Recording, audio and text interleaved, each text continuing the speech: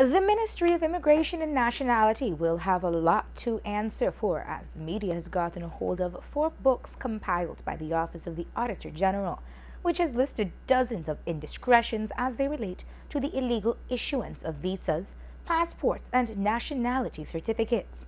The books make for very good reading, as it has stated the names of government ministers and officials who allowed these documents to be processed without due diligence or completed files. Even the names of public officers have been listed as facilitators in the processes. Tonight we focus on the special audit of the passport section for the period 2011 to 2013. In its executive summary, the report noted that the passport issuance system was breached and that the data capture operator did not always take a live facial image of applicants. Auditors also found that passport application forms were photocopied and did not have the identical surname as what was subsequently printed in the passports. There are numerous incidents of irregularities, and perhaps numerous is putting it lightly. Perhaps the now popular phrase, hotbed of corruption, would be more fitting.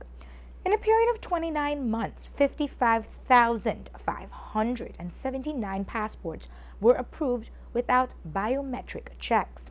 One passport that was issued was from a stolen series that was found to be missing over 5 years prior from the Belmopan Immigration Office. In the report, it was also found that an alleged human trafficker was able to obtain Belizean nationality by registration.